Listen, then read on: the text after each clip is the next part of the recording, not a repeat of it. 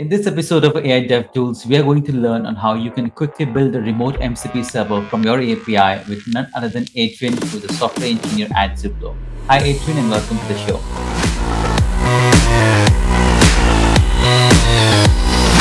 Hello, everyone. I'm Adrian. I'm a staff software engineer here at Zuplo, and I'm excited to show you what I got. So everyone out there, all the devs, you all have data. I'm sure about that. You have data in database. I got Supabase over here, and I have a little bit of data around, some sensitive information. This is a little table I call credit cards, where it has, a first name, a last name, number, account numbers, and that's all great. But what if you want to securely expose your data to AI, whether that's ChatGPT, Cursor, or any of the other LLM tools out there? Your first instinct might be to use an API. And that's a very good sense. So what I've set up over here using Zuplo, which is an API management platform I built, is a simple API proxy that will both read your existing credit cards from your Supabase database over here, and also allow you to add credit cards. So essentially, we can have an API-powered, let's call it credit card platform. Just to show you how it works, I set up these two proxies over here in the Zuplo Route Designer.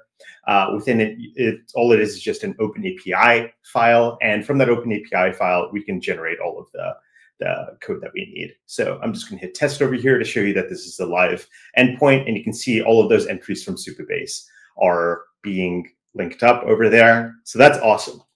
So, I could typically take this open API file now and pass it into a tool like OpenAI, and it could feasibly understand all of the content in there and make API calls. However, that's going to potentially lead to a lot of wasted context in the context window of the API, especially if this is not just the 2 endpoints that I'm showing over here, but what if it's 200? So we need a better way of exposing these APIs and this data to AI tools. And that answer is Model Context Protocol, or MCP.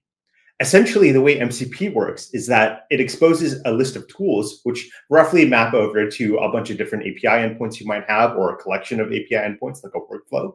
And rather than sending them all down to the AI at once, it just exposes some metadata about them. And the AI will then ask questions and acquire about the capabilities of the tools that you're exposing. So it can retrieve them one by one and make use of them without blowing up its context window. So within Zuplo, we decided that this is a pretty important use case, essentially being able to take your existing APIs and data and expose them as a secure remote MCP server. So what I'm going to show you over here is how exactly to do that. All I'm going to do is create a new open API spec within Zuplo over here. I'm going to call this mcp.oas.json. You can do this within our web platform as I'm showing you now, or you can do this all locally within VS Code. And then I'm going to quickly add a route. I'm going to call this my MCP route, and it's going to be hosted on /MCP. That's great. And I'm going to change the handler over here to be the MCP server handler. And I'm going to change this to post because that's what the protocol for MCP requires. And what this is going to do now is it's going to take this routes.oas.json file, the 2 endpoints I showed you earlier, and convert them into MCP tools. So how do I know that this is working? Well, I can quickly grab the URL of this MCP server over here. That's great. And I'm going to head over to OpenAI's Playground. I'm going to be using ChatGPT, the GPT 4.1 model. And what you need to do is you just click the tools button over here. You link up an MCP server, click add new, and you can add the URL of that server. I'm going to call this the credit card server and credit card data. That's great. We don't need any access tokens for now or API keys, but I can show you how to add that in a second. And I'm going to click connect. All right, so you can see that the 2 tools are already linked up, get credit cards and add credit cards. That roughly mapped up to the different API endpoints that I showed you earlier. Okay, that's great. So now let's try and do something with it, right? So let's see, get me a list of all of the credit cards. And you can see that OpenAI is now going to look at the tools that it has available. It makes this list tools call, which is specified within the MCP protocol. And it's like, hey, get credit cards is what this guy wants to do. So I'm going to click approve. And you can see now semantically, the AI has access to the data within our database through a secure API there.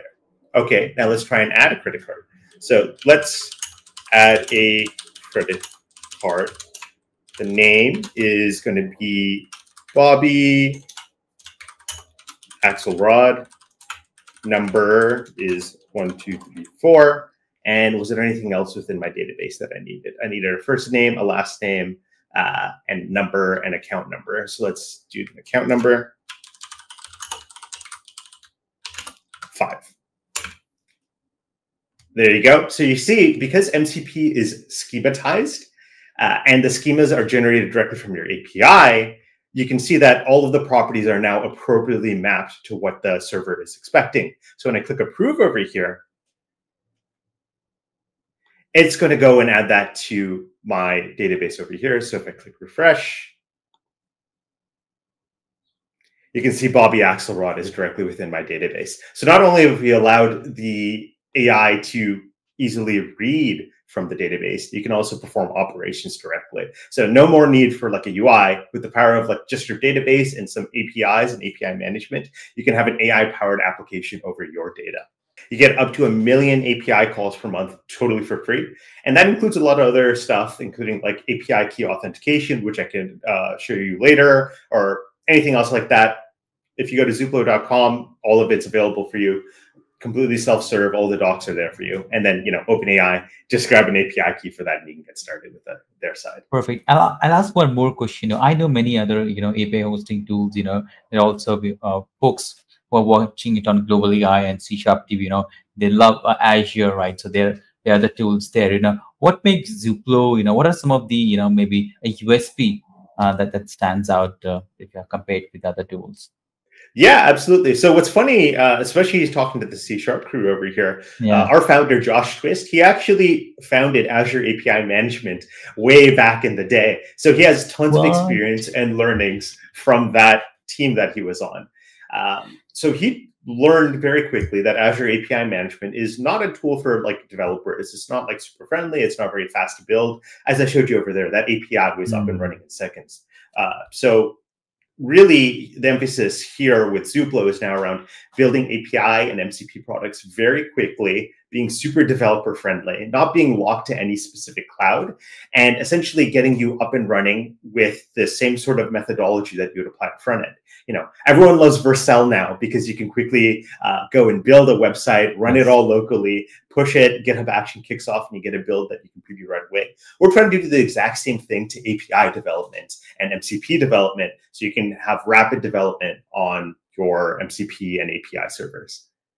Wow, I love it. I'm glad that you're part of this show, Adrian. Thank you so much for joining us today. And thank you so much, everyone who's watching. Please go ahead and give it a shot to this tool. I've already find it very interesting. And that is it. Adrian, any final thing you want to plug before we wrap up the show? No, if you're looking to build your MCP server, this is the fastest way to get it done. All right, Adrian. Thank you so much. And thank you so much, everyone.